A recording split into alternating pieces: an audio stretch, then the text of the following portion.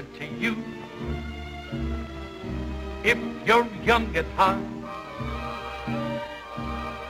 for it's hard you will find to be narrow of mind. Okay, Jeff, you're going to have to help me on that. That's what's the, yeah, what's Jimmy Durante? What's the connection between Jimmy Durante and my condition?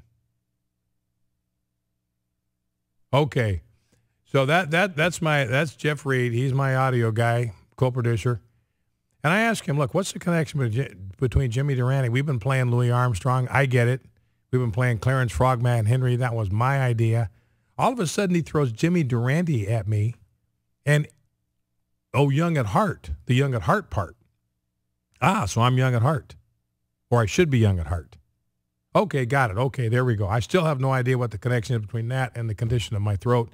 But Jeff says there is a connection there. I'm going to trust him as a distinguished member of the Focal Point broadcast team. By the way, article coming out by Gallup saying that the distrust of the media on the part of the American people is at a historic high. 60% of the American people have little or no trust in the mass media. And ladies and gentlemen, that's why you listen to Focal Point and why you listen to AFR Talk. You are one of the 60%. You have no trust in what I call the mainstream media. And this trust on the part of the American people in the media has been on a steady decline since 1998. In 1998, 53% of the American people had some level of trust in the mainstream media. That's dipped below water and is continuing to slide to where in 2012, only 40% of the American people have any trust in the media. And another thing that came out in the Gallup story is that Republicans are following presidential politics more closely than Democrats, 48 to 39. And it's sort of been my observation, this is not original with me by any stretch, but I don't know how to excuse me, how to put this exactly, but if you are a conservative, if we're conservatives, we have to do our homework. We have to pay attention. We've got to do research. We've got to read. We have to have our facts straight. We got to be able to defend and support and substantiate what we say. But liberals don't. All liberals have to do is just feel, because what justifies in their own minds their positions on public policy issues is purely and simply a matter of feeling. It's entirely subjective. If they feel strongly enough about something, their feelings in their mind are all they need to validate the truth of the whatever perspective or stance that they have taken. But conservatives, not that way. We've got to do our homework. So it's interesting that Gallup kind of confirms that liberals are paying less attention to presidential politics than Republicans because they don't need to. I mean, they don't need to, because it's all about feelings. It's all about emotions. It's all about instinctive reactions. What do you need to be paying attention to if your position on everything is determined simply by the internal reaction that you have? Now, let me grab a couple of sound bites before we go back to the phones, 888-589-8840. Let's grab clip number 10, Rob, and then I want to go back to pick up 4 and 5. But Barack Obama, we played the sound bites in the first hour where he said, look, on the campaign trail, I'm going to go and we're going to change the way Washington works. We're going to make fundamental changes. And then on Univision yesterday, he says, no, can't do it. I've discovered you can't change Washington from the outside. Can't be done. Or from the inside. You got to change it from the outside. And Mitt Romney says, well, great. Well, we'll give you a chance to change Washington from the outside on November 7th. That was a pretty good response. Now, here he's talking to Univision, and he got pressed pretty good by Univision on some of the failures in his first administration. And one of them is he'd made this wonderful promise about immigration.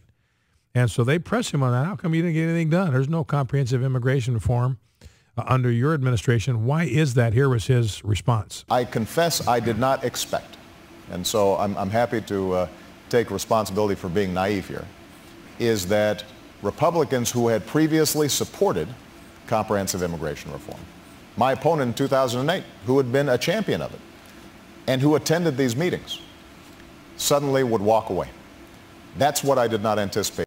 So there's Barack Obama. You know, he just admitted he's naive. Did you hear that? He says, I was naive.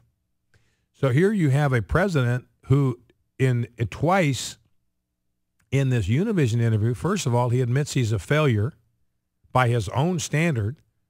Said, you elect me, I'll go change the way Washington works. Now he's saying can't be done from the inside. So he's admitted his first 4 years a total failure.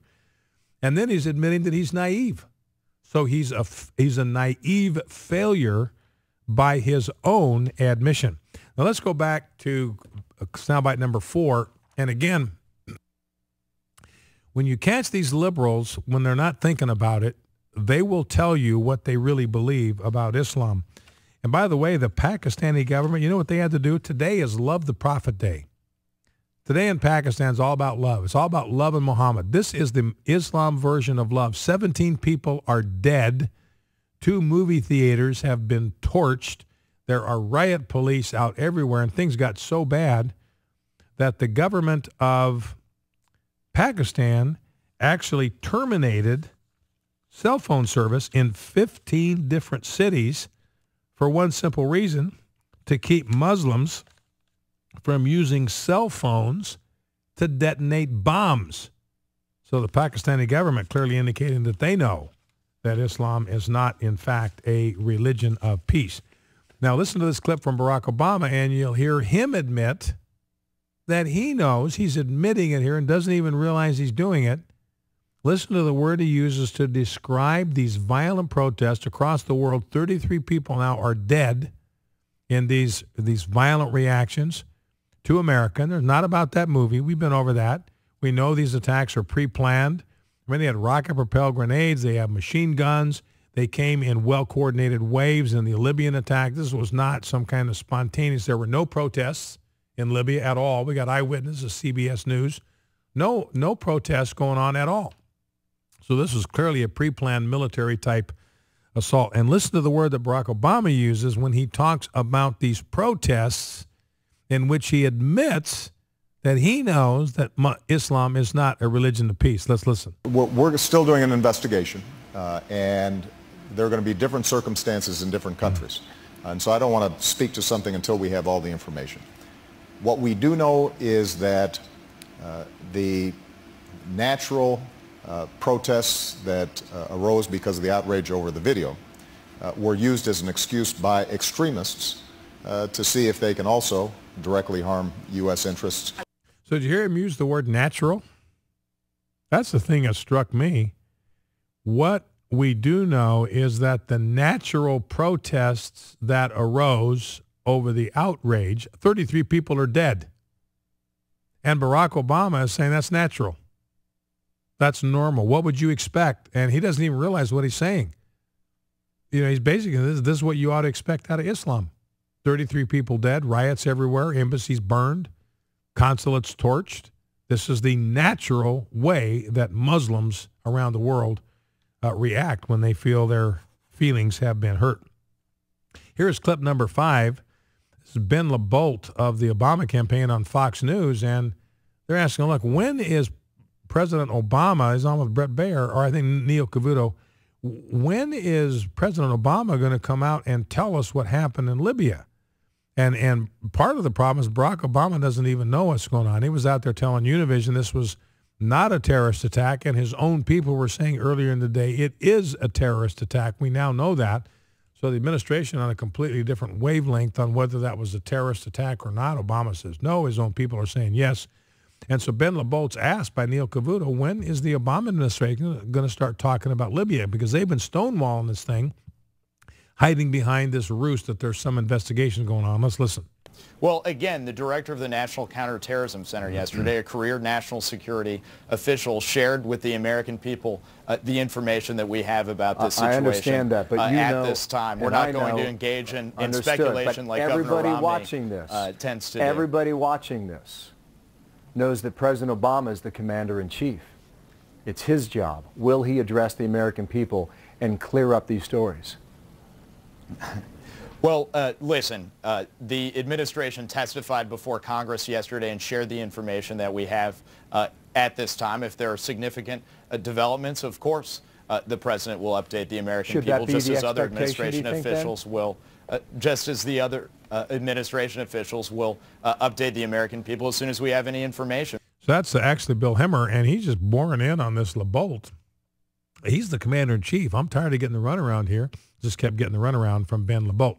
Let's grab a couple of phone calls. Let's go to Mark, Rogers, Arkansas. If we can bring Mark in from Rogers, Arkansas. Mark, welcome to Focal Point. What's on your mind? Hey, Brian, afternoon. Got a great show going. I'm sorry you're not healthy. I've been praying for you while I'm on hold. Thank you very much, hope sir. you get better over the weekend. Thank you very much.